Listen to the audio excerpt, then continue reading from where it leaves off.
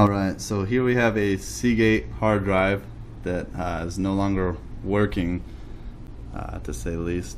It's not making any clicking noises. The computer's just not picking it up at all anywhere in the system. We'll go ahead and turn on the computer.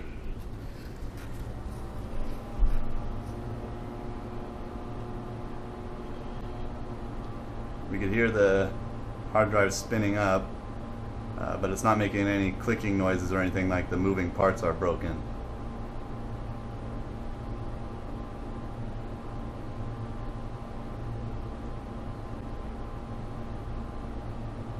So as we can see, that the computer is having a hard time even bringing up the post screen.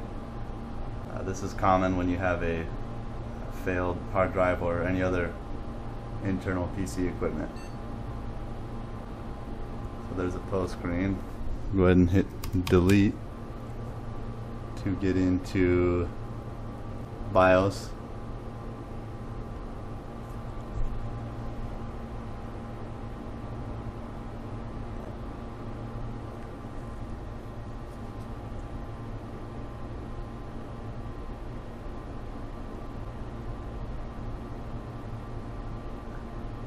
And as you can see, it's not even want to load the BIOS because the hard drive is broken.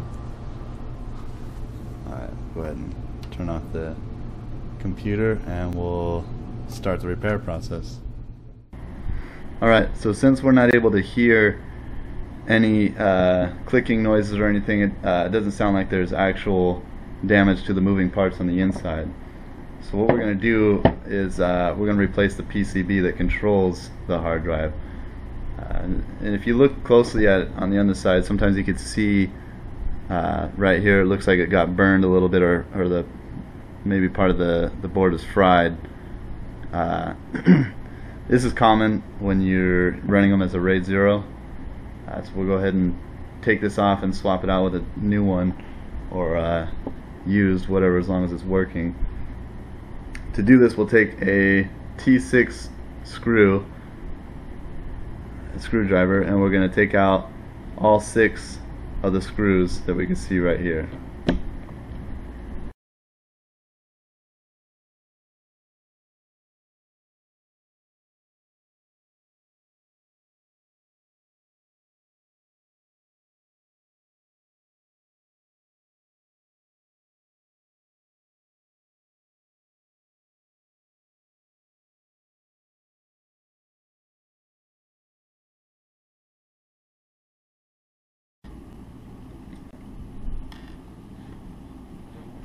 Okay, once we've removed all the screws, the PCB should just lift right off, just like that. We'll go ahead and set this off to the side, removing both the PCB and the little piece of foam. Alright, now we'll go ahead and take our new or working PCB, make sure that the foam piece is in the right place, so that way it doesn't jam up the screws and it doesn't get fried because of contact where somewhere it shouldn't be contacting. Alright, we'll go ahead and just line the PCB up into position here, and then we're going to go ahead and put all 6 of the screws back in the same place that we took them out.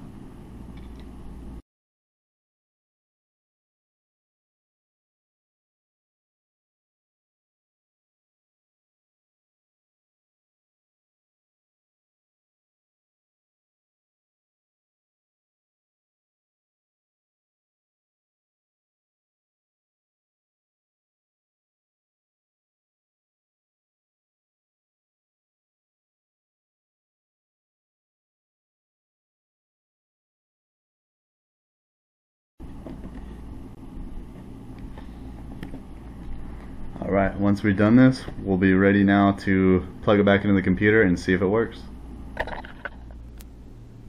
Okay, now keep in mind this may or may not be a permanent fix, considering we don't know what actually caused the PCB to fail. Anyways, let's go ahead and power on the computer and see if it works.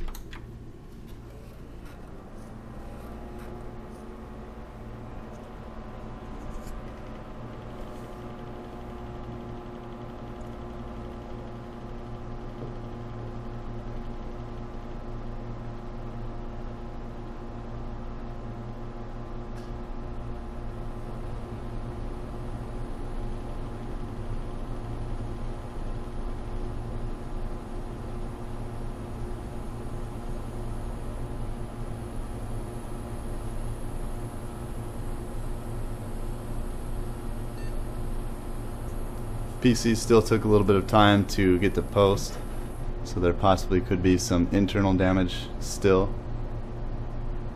For now, let's see if we could just get into the BIOS and see if the computer is reading. Alright. So there you have it. Looks like the hard drive is being picked up by the computer, and it should be working now, and you should be able to recover your data. I recommend once you get it started, just copying the data onto a new hard drive and going from there.